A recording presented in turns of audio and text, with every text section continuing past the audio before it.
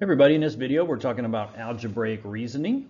In geometry, one of the things that you have to do is you have to prove some things. Okay, you have to prove that angles are congruent to each other, or you have to prove that these line segments add up to a particular amount or something like that. And it's not just enough that you actually are able to solve some of these problems, you actually have to justify your reasoning.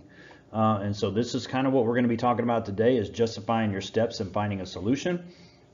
And we're going to start with showing you an equation that you probably already know how to work. Okay, but as we work this out, we really need to start thinking about, what rule, what fact, what evidence do I have to support going to the next step? Okay, so it's kind of like, what a detective or an attorney would do to prove guilt in their, to prove guilt in someone. Is they're trying to take these known facts, these known this evidence, and that evidence or that fact is leading potentially to another one, and then another one, and then another one. And that's kind of what we're doing here with this algebraic reasoning. And we're going to use this particular equation. Now again, you might already know how to solve this equation just by looking at it. You probably already know what steps. At this point now, it's just probably just become habit. To add, to distribute, to do those things. But I want you really, as we're solving this though, there are some rules that we are using in order to do that. And those are called the properties of equality. Okay. Basically what the properties of equality are is when you have an equation, there are certain things you can do to either side of the equation or on one side of the equation and still have a true equal statement. Okay. And so that's what we're going to be using. Now we're not going to go over all of these in particular in this video. We'll have a handout available, and we'll talk about some of these as we go through this example, and we'll talk about some of these rules as we go on through the unit. But I wanted to start solving this and kind of tie it back to these rules. Okay. So in the first step to solve this problem, now we can do a couple of different things. We can either distribute out the 3 to that x plus 1, or we can move that 7 over to the other side. Well, we're going to start with moving the 7 over to the other side, just because. And so you know already that you can add 7 to both sides of this equation and you will still have an equal equation, but because that's what the addition property of equality states. It says we can add whatever we want to one side. As long as we do the same thing to the other side, we're still going to have an equation. We're still going to have things on either side of that equal sign that are equal amounts. Okay, so this is still a true statement by adding things to both sides. So we're using that addition property of equality then to kind of narrow down this statement a little bit.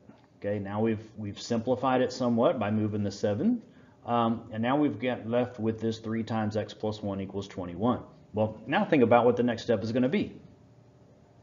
Right, you got to distribute that 3. Okay, so you're going to take that 3, multiply it by the x, and multiply it by the 1. And it's that distributive property which tells us that we can do that, because 3 times x plus 3 times 1 is the same thing as 3 times x plus 1. And that's what the distributive property basically says. So we're using the distributive property now in order to separate that x plus 1 that's in parentheses and get it into something that we can actually use. Okay, and so the distributive property, we still have an equal value there. And so now that we've solved that, we've simplified it, we're down to this 3x plus 3 equals 21. Now you probably already know that we need to subtract the 3 from both sides. Okay, and again, that's not just because that's habit, that's because the subtraction property of equality tells us that if we subtract one side, we subtract an amount from one side and we subtract that same amount from the other side, that we're going to be able to, that we still have an equal value on either side of that equal sign. It's still balanced. Okay, and so we're using that subtraction property of equality then to our advantage to simplify this solution. Okay, and so when we do that, we're left with 3x plus equals 18, and I think we all know that we're going to divide at the end because the division property of equality tells us that we can divide both sides by the same thing, and we still have an equal equation. So if we divide both sides by 3, then that leaves us with our solution. So this is how we use our reasoning to justify our solution.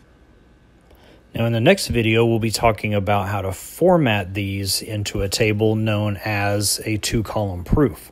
So you'll be using two-column proofs when you justify your reasoning for line segments or when you're solving for angles, etc. So be prepared to watch that video, take some good notes, and we'll see you next time.